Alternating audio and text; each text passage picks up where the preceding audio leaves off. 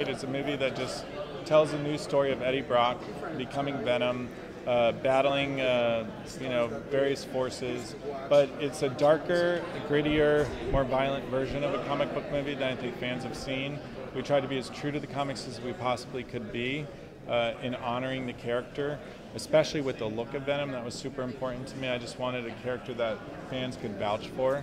And so yeah, I feel like in his debut, we really just wanted Venom to look the best he possibly could, and by casting Tom Hardy as Eddie Brock, we wanted Eddie to be the most complex, complicated, and dynamic character that we could create. Well, I think that while there's a lot of Spider-Man movies out there, this is purely a Venom movie, and so we were just focused on Venom as the lead character. And as a filmmaker, I was particularly drawn towards the darker aspects of the character, finding an opportunity to distinguish ourselves. Like you mentioned, there's a lot of Spider-Man, but there's just a lot of comic book movies.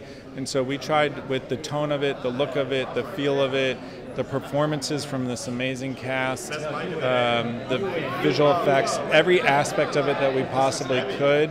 We just tried to be as true to the nature of the comics as we could be.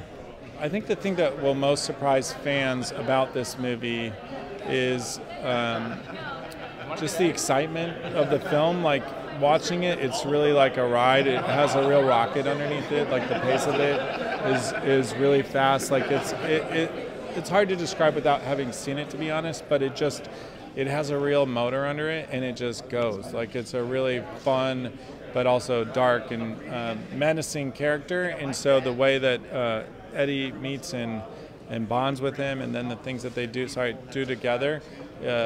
It's exhilarating, honestly, to watch. One unlike any they've experienced before with a Spider-Man movie. That's right. I mean, that was the goal. An animated feature about a new version of Spider-Man that's going to be completely different from any other version of Spider-Man that they've seen in a movie theater. Yep.